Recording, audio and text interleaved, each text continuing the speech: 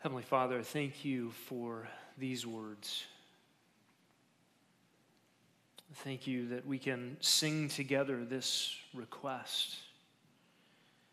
And we would pray together with the Apostle Paul in Ephesians 1, that the eyes of our hearts would be enlightened, that we might know the hope of your calling, the riches of your glory, of your inheritance in the saints, and the surpassing greatness of your power toward us who believe. These are in accordance with the working of the strength of your might, which you brought about in Christ when you raised him from the dead and seated him at your right hand in the heavenly places, far above all rule and authority and power and dominion, and above every name that is named, not only in this age, but in the one to come. You will put all things in subjection under his feet, and you have given him as head over all things, even over the church, which is his body, the fullness of him who fills all in all. God, we are indebted to you because of your great kindness and your love with which you loved us. We ask now, by the power of your Holy Spirit, and through the clarity of your word, that you would instruct us, that we would be encouraged, that we would live as you would have us to live in your body, the church. And we ask it in Jesus' name. Amen. You may be seated.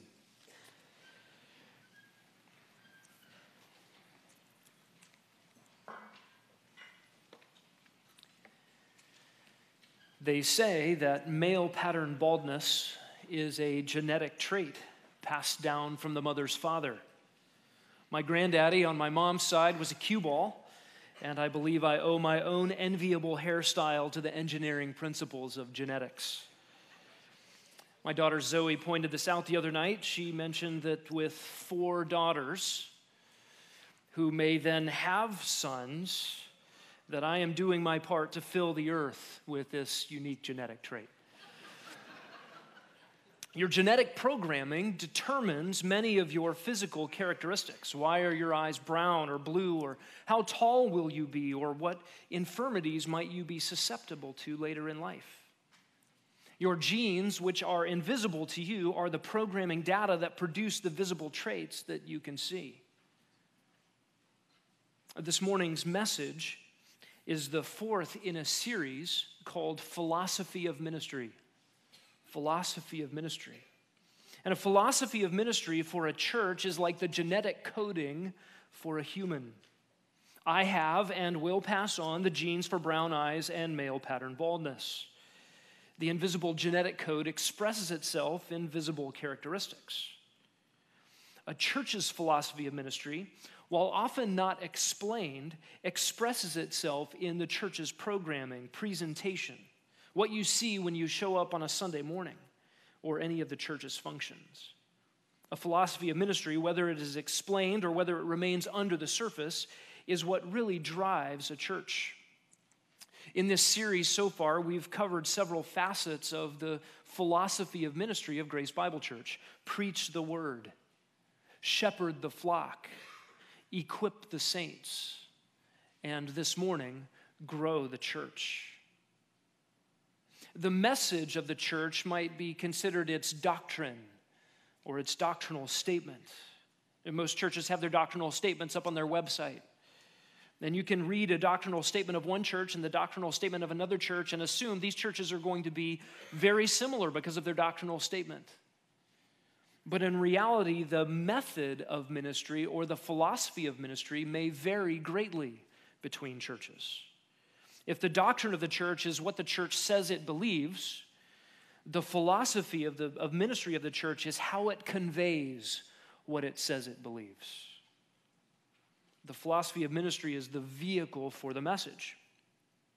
And whether you realize it or not, the Bible actually prescribes both the message and the method, both the church's doctrine and how the church is supposed to operate in communicating that doctrine. And there are many churches today who attempt to marry biblical doctrine with man's methodologies, under the banner of making the message relevant, of contextualizing the message for a contemporary culture, or any number of other reasons. But it's critical that the message of the church, its doctrine, and the philosophy of ministry of the church, its methodology, that they both be biblical. And to state it in terms of George Zemek's excellent book on this subject, we must be doing God's business God's way. To attempt to convey God's message via man's methods actually compromises the message. I was listening to Billy Joel sing "She's Always a Woman" the other day. It's a beautiful song about an ugly woman. Beautiful accompaniment and compelling, heart-rending melodies. Billy Joel describes a thieving, conniving, and lying woman. It's completely incongruous. He should have sung an uglier song or described a more virtuous woman. It's like singing "Happy Birthday" slowly in a minor key. The message and the vehicle of the message are incongruous. It's like a tuba lullaby. Or maybe like performing Beethoven's Wellington's Victory on a kazoo.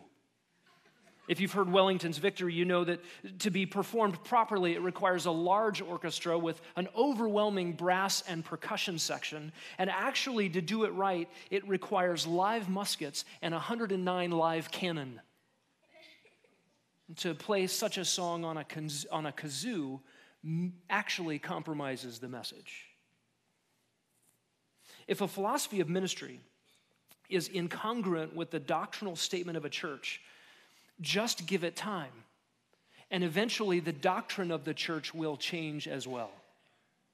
The message and the method of conveying it must fit and work together.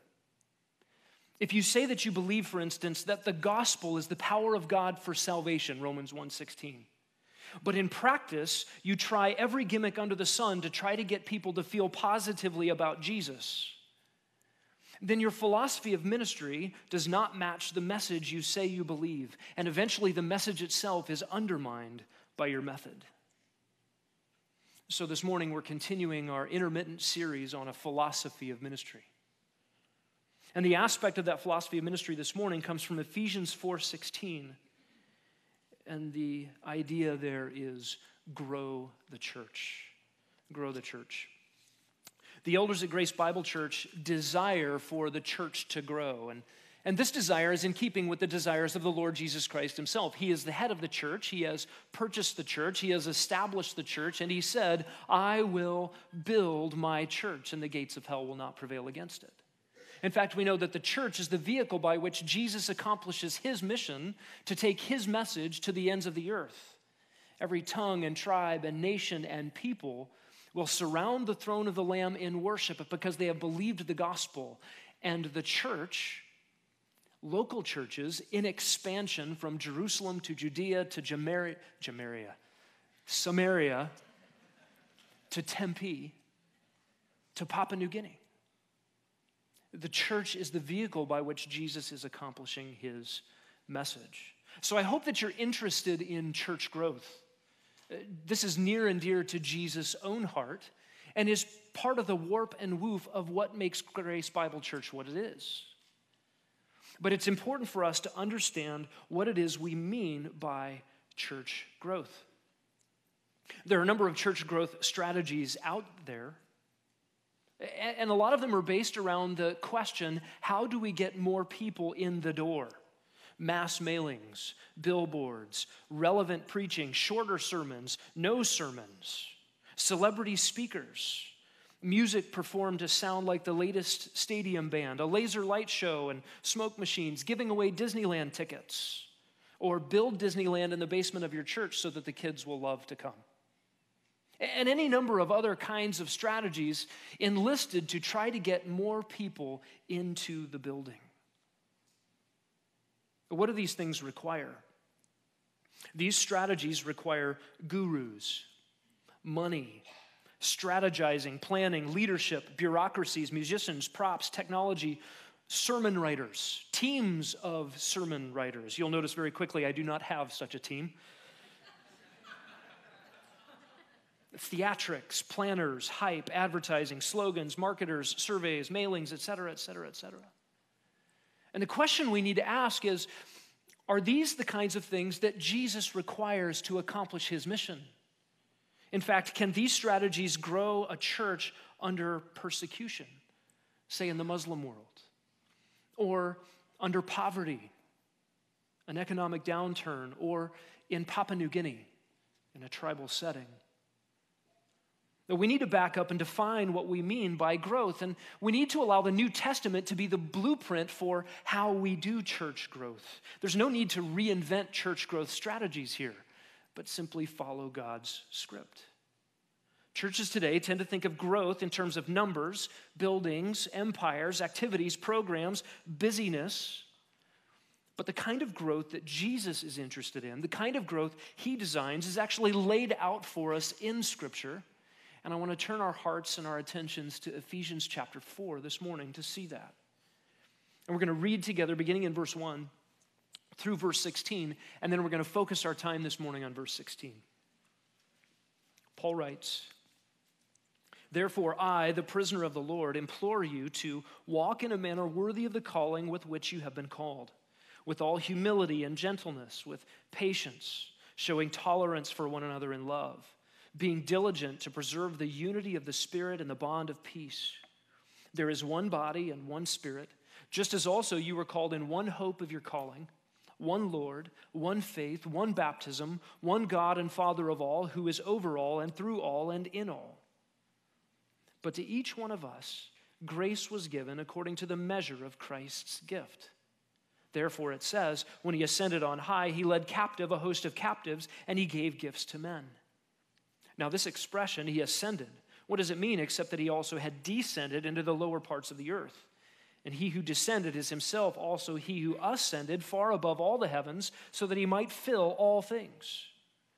And he gave some as apostles, some as prophets, some as evangelists, and some as pastors and teachers, for the equipping of the saints, for the work of service, to the building up of the body of Christ, until we all attain to the unity of the faith and of the knowledge of the Son of God, to a mature man, to the measure of the stature which belongs to the fullness of Christ.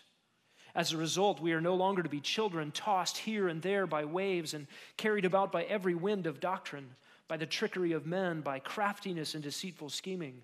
But speaking the truth in love, we are to grow up in all aspects into him who is the head, even Christ, from whom the whole body, being fitted and held together by what every joint supplies, according to the proper working of each individual part, causes the growth of the body for the building up of itself in love.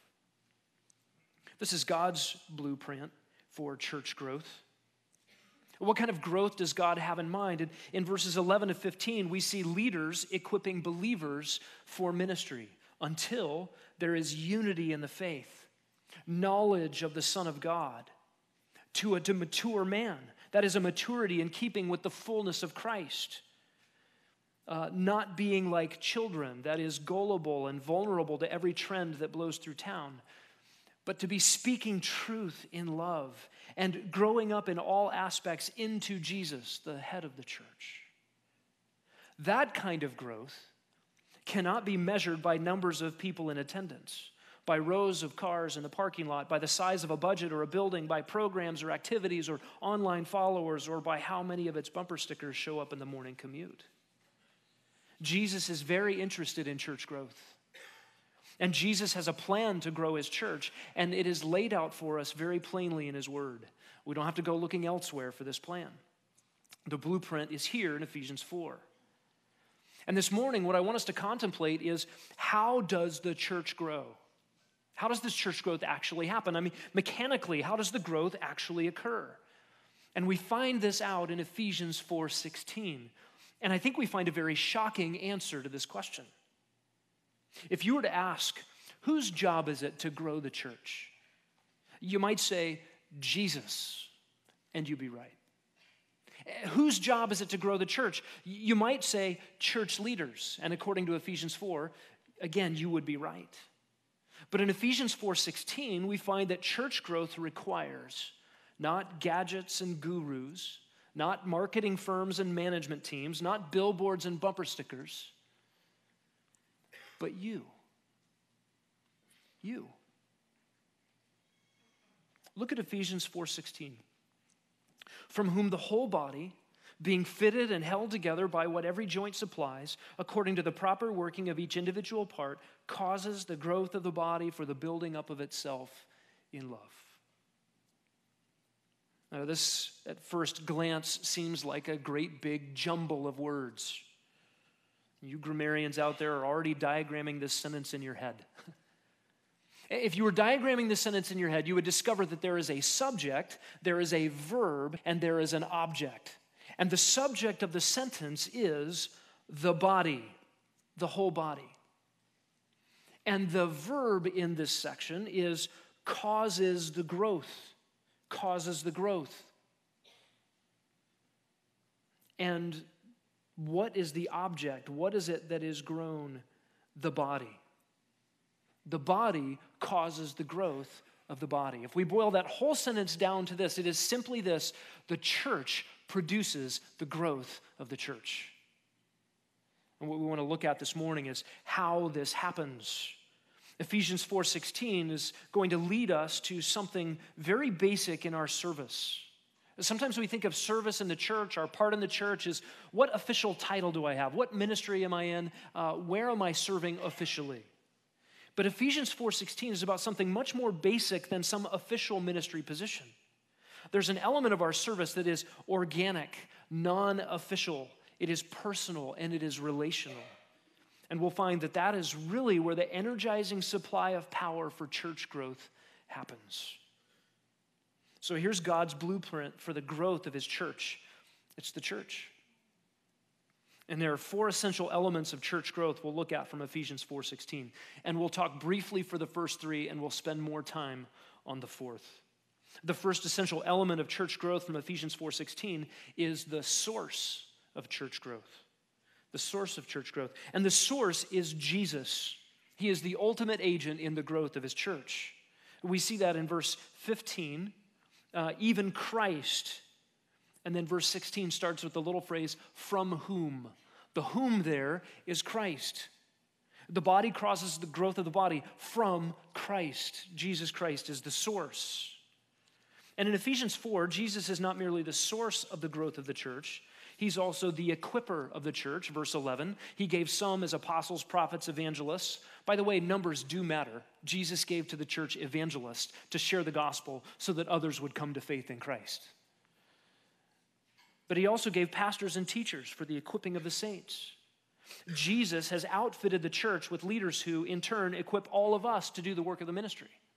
And I would remind you of Scott's message in the Philosophy of Ministry series entitled, Equip the Saints. It comes from Ephesians 4:12.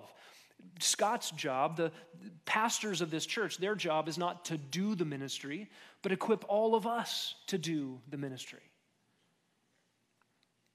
Jesus is not only the equipper of the church, he is also the focal point of the church, verse 13, until we all attain to the unity of the knowledge of the Son of God. Knowing God through Jesus Christ is the central task of the church. Jesus is also the standard of the church in verse 13, to the measure of the stature that belongs to the fullness of Christ. Jesus is the standard. He is also the goal of the church, verse 15. We are to grow up in all aspects into him. We are aiming at him. And Jesus is the authority over the church, verse 15. Jesus is the head. That is, he provides direction and provision and protection for the church. But in verse 16, Paul makes it clear that Jesus is the source of the growth of the church. Whatever our part, whatever our service, whatever our labors, Jesus Christ said he would build his church, Matthew 16:18. He is the ultimate source of growth for his body, the church. The second essential element for us to understand is the purpose of church growth. Why has Jesus produced the church? By the way, we know that anybody who's in the true church is there only by the blood of Jesus Christ. He is the purchaser of the church by his own blood. You get in only through the blood of Jesus Christ, where forgiveness of sin is purchased for all who would believe. But to what purpose has Jesus instituted this thing called the church? It tells us in verse 16, for the building up of the whole church. Listen to these phrases in verse 16. The whole body. And the body causes, and the word causes there is technically a middle voice verb of self-interest. In other words, the subject is the focus of the action. The church is, whatever it's doing in this verse, is doing for itself. And what is the church doing? It causing the growth of the body, growth of the whole body. And at the end of the verse, for the building up of itself. The whole body collectively, comprised of all its constituent parts together, brings about for itself its own growth for the purpose of building up the whole. The local church here is seen as an organism whose various parts are operating in unison to bring about the development of the whole. Can you imagine a physical body whose individual parts were intent on self-aggrandizement over and against the development of the whole body? An elbow, perhaps, that decided, I'm going to be the big deal around here. What do you call it when one part of a human body grows out of proportion with the rest?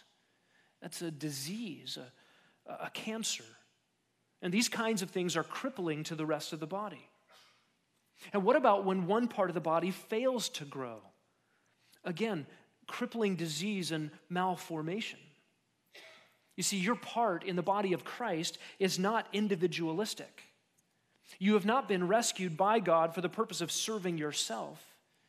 You have not been placed by God into the body, equipped by church leaders, gifted by the Holy Spirit in order to serve you. Your service in the church is not primarily about you. And when we think it is, it reveals that we're terrible at astronomy, right? We've constructed a universe for ourselves where we are the center. Everything revolves around me. But the purpose of church growth and the purpose of your part in serving the church is the growth of the whole body. And any strategy for church growth that is content to draw inordinate attention to one member or is content to leave any individual members stagnant or struggling or helpless does not meet God's purpose for the growth of the church. So we've seen the source of church growth, the purpose of church growth. Thirdly, we see the climate of church growth. The climate of church growth. We might call this the atmosphere of church growth, and it is love. Love.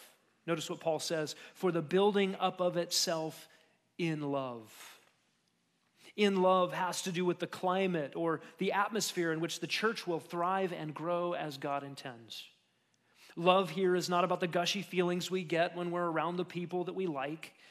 This is love from God, producing love through us for others, and it is selfless and sacrificial. Now, don't miss this little prepositional phrase, in love. If love has left the building, you can be assured that whatever is happening in the organization is not true church growth. If love is to be the atmosphere for the growth of the church, then the quality of the growth of any church may be tested by the reality of its love. Love for God, expressed between its members, love for those outside. One commentator said this, love thus becomes the criterion for an assessment of the church's true growth. So there is the source and the purpose and the climate of church growth. And now the fourth essential element of church growth from this verse, we're going to spend most of our time here this morning, the cause of church growth. And again, the cause of church growth is you. It's the church. The body causes the growth of the body.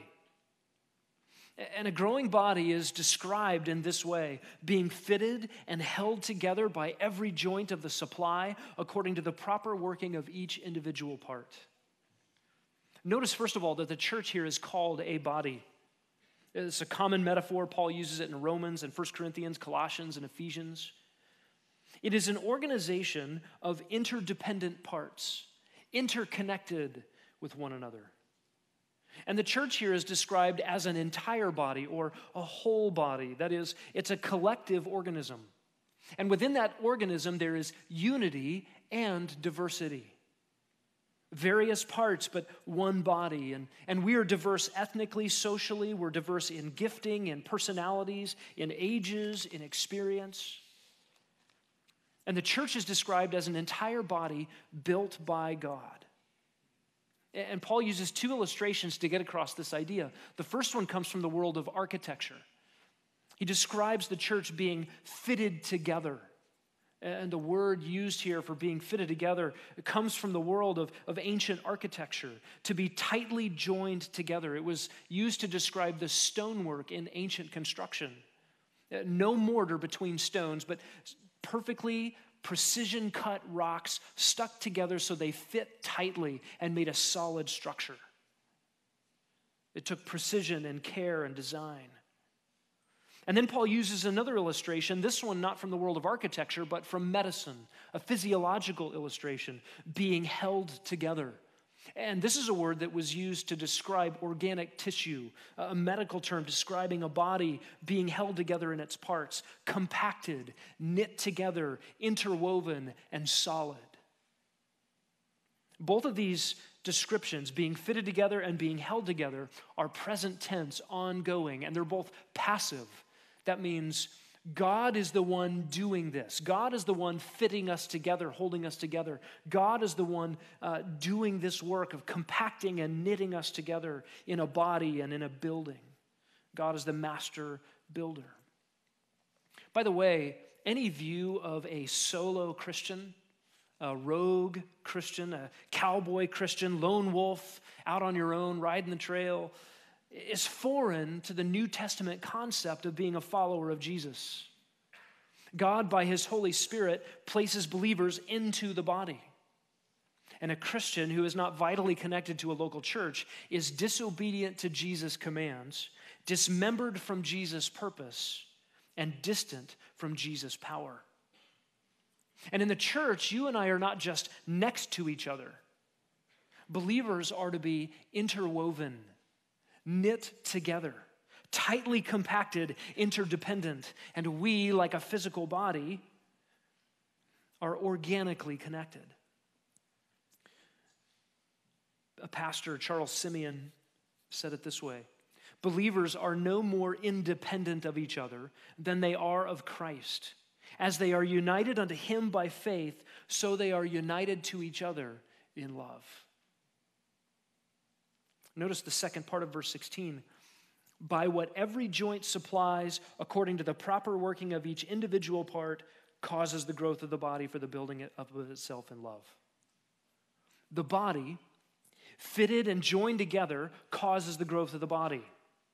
The idea of causing the growth is makes the growth, or does the growth, or accomplishes the growth. And we can examine this growth by asking several questions. By what means does the body grow the body? And to what degree does the body grow the body? We might ask it this way: how does the body grow the body? And how well is the body growing the body? First, let's ask, by what means does the body grow the body? How does this work? And Paul answers this by saying, by every joint of supply.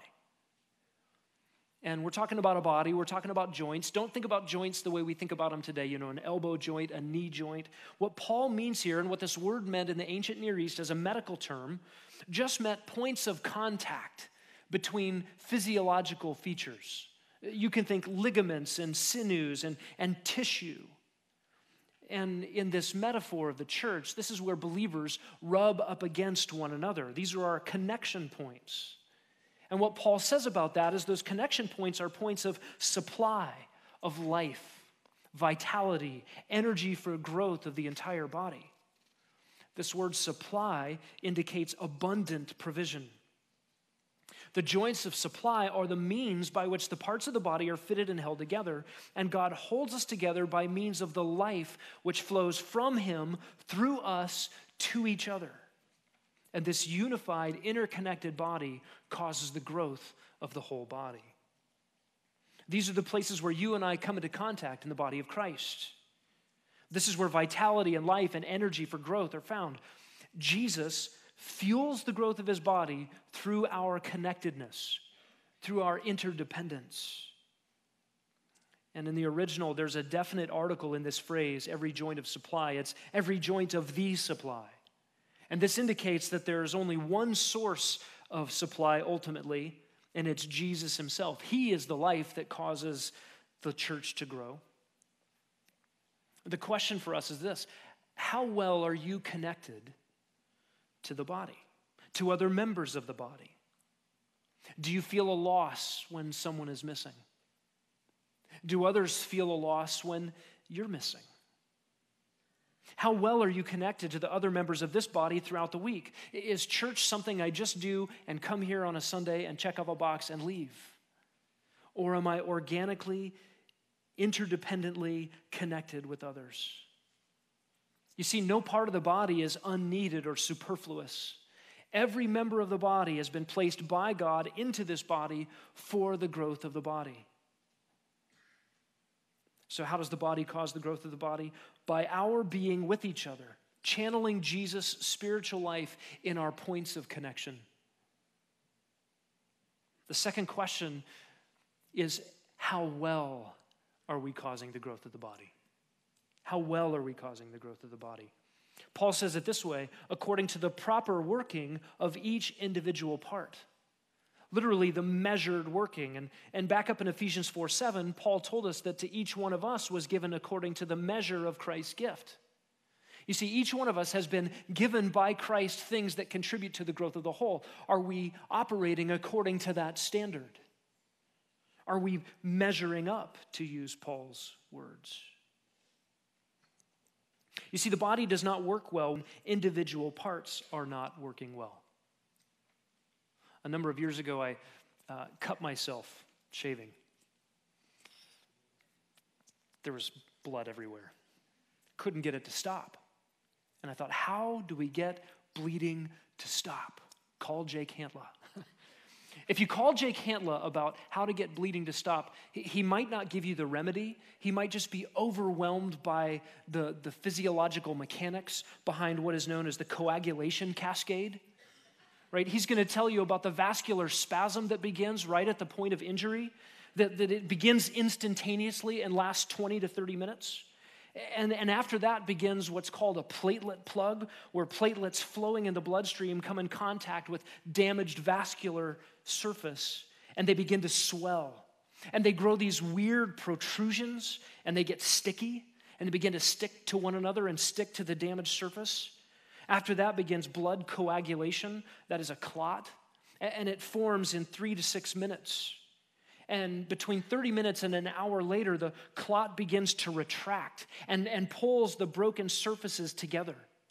And then eventually the clot itself dissolves or turns into fibrous tissue. It's a complicated process, step by step by step, and every part of that process involves complex chemical processes, chemical activators, and clotting factors. And if any one of those chemical activators is missing or malfunctioning, then the whole chain of events is interrupted. And either you bleed out and die, or you clot at the wrong times and die. All of these individual little pieces, critical parts of the body's function. And if they're not functioning properly, the body can't survive. We should take a time out here for a mini sermon on the beauty and complexity of God's creation and irreducibly complex systems that could not have evolved, but we won't do that. Let's think about this. Am I operating properly in the body of Christ, in my interconnected, interdependent relationships?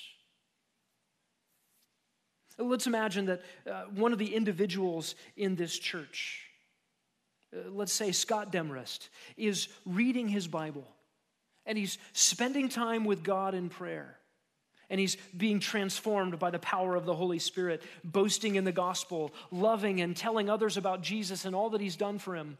What happens when Scott bumps into another believer? All of that life and vitality and Christness spills out of him onto someone else. Spiritual energy, vitality, and life from God overflowing into the life of another member of the body. The point of connection is the channel of supply for growth, but not just for Scott, but for others, whoever he's connected to. And when you get excited about what you read in God's word and you tell someone else about it, who benefits? Who gets encouraged? Who grows? Both of you do. You see, the sum is greater than its parts. When all the members of the body are working together according to the proper measure of Christ's gift in each individual, the entire body grows. And the growth is greater than the individuals involved. It's exponential and contagious growth. What kind of conversations are you having with other believers? I think this is exactly the kind of application Paul has in mind in verse 14, just above. Speaking the truth in love to each other, we are to grow. And we're to be discerning, not as children tossed by every wind of doctrine, we are to grow. So encouraging one another with the truth in love is a primary application of this idea. And this is ministry. The members of the body join together and working for mutual growth.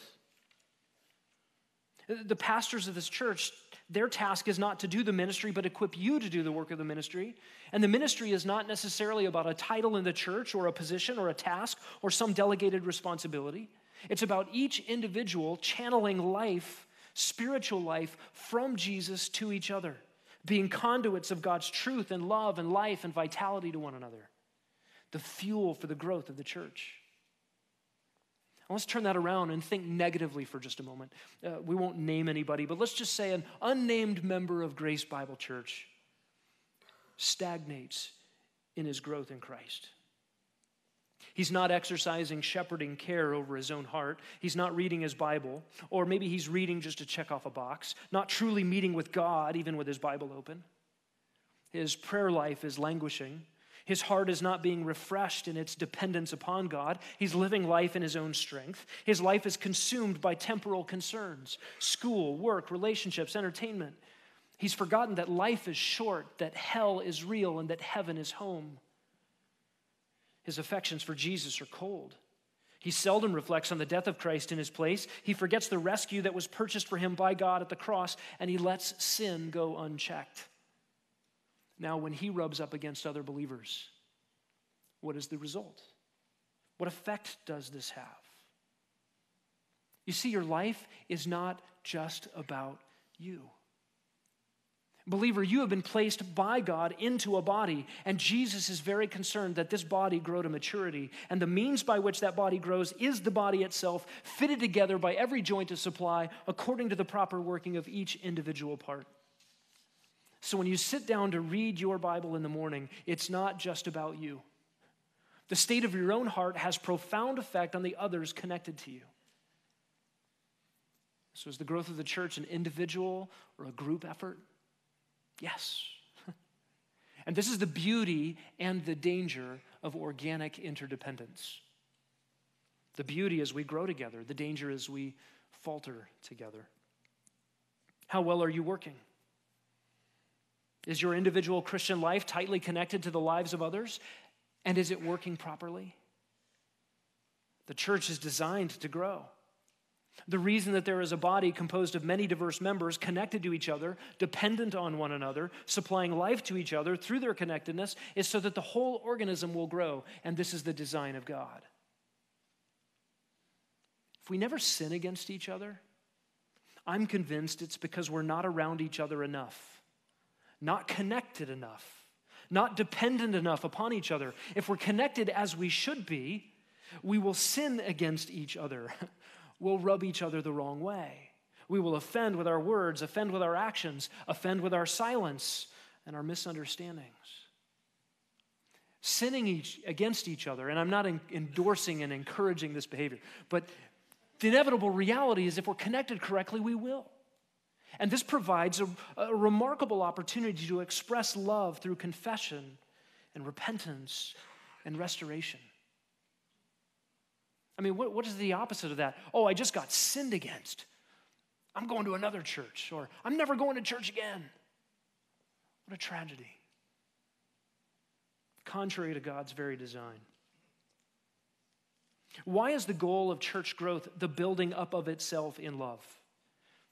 Because the church, as the body of Christ, is to exemplify the goals and aims and directions and character of its head. My hands are supposed to do what my brain tells them to do. In preaching to junior hires years ago, I noticed out at the crowd that there were some junior hires making funny gestures with their hands. They were going like this. What are these guys doing? Clowns. Why don't they pay attention? Well, they were mimicking me.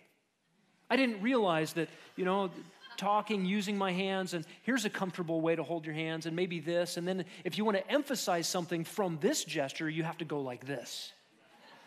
Nobody taught me that. It just happened, and they were making fun of me. When parts of our body act contrary to the desires of the head or contrary to the well-being of the other parts of the body, we call that disease. My hands are supposed to do what my brain tells them to do. And when they don't, that's a problem.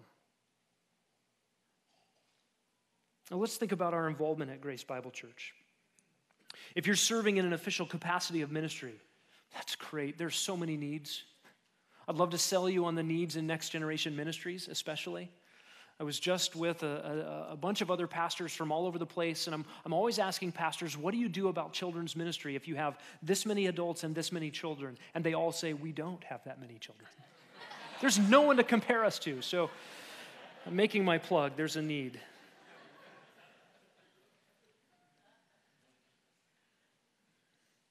But in whatever service you're serving, whatever official capacity or title, make sure that your service is actually serving. Not just fulfilling a task, but doing this vitality, energy, spiritual life kind of serving through interconnectedness.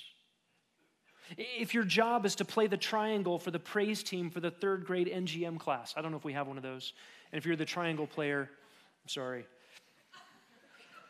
If that's your job, then make sure that your service isn't all about your talents on the triangle, right? You have to make sure that your service, it flows out of your growth in love for God and your knowledge of Him through His Word. And then let that spill out onto the lives of others around you. Maybe this morning you're feeling like you really want to find a place to serve in the church, and maybe you go up to one of the pastors or ministry leaders and you say, where can I serve? And maybe you get one of these responses, I'm not sure. Let me get back to you. The NGM is completely staffed. Someone's already preaching the book of Romans. We have a lot of drummers. The bathrooms, they're all spotless. The shut-ins are visited so much they're asking for some me time. Every residence within a radius of 7 miles of this church is already evangelized every week. All the weeds are pulled in the yard out front, and the windows are washed. I don't know if there's anything official that I can give you. If you get that response, please don't feel like you have no place of service. The aim of the pastors of this church, the philosophy of ministry as we think about church growth, is to equip you for the work of ministry. And it doesn't require a title or a position or a task list or a name badge. It requires you growing in your love for God and your knowledge of His Word, being connected to others in real relationship. That is the real mechanism for church growth, more than any program, more than any position. And that point of contact between growing believers is the immediate cause of the growth of Jesus' church by His design.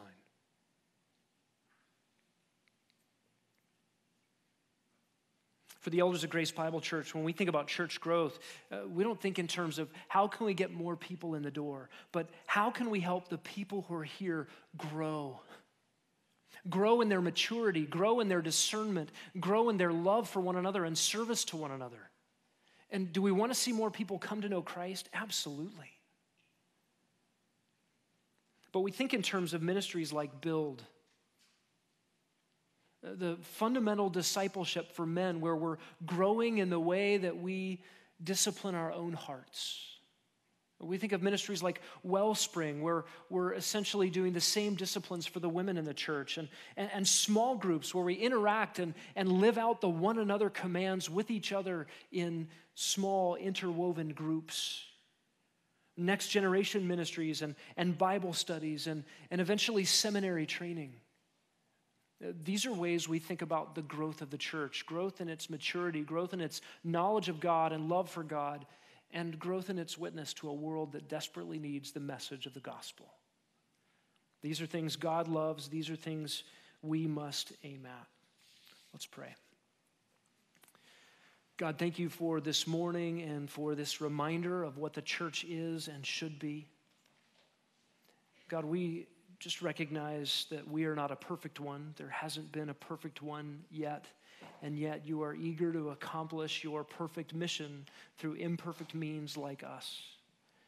May we be faithful to be useful in your hands, to be used by you to accomplish what you are doing, to take the great name of your Son, to take his finished work at the cross to every people and tribe and tongue and nation, to Tempe and this valley, to Papua New Guinea and everywhere in between. And we pray that we might just be a faithful part of what you're doing in that. In Jesus' name, amen.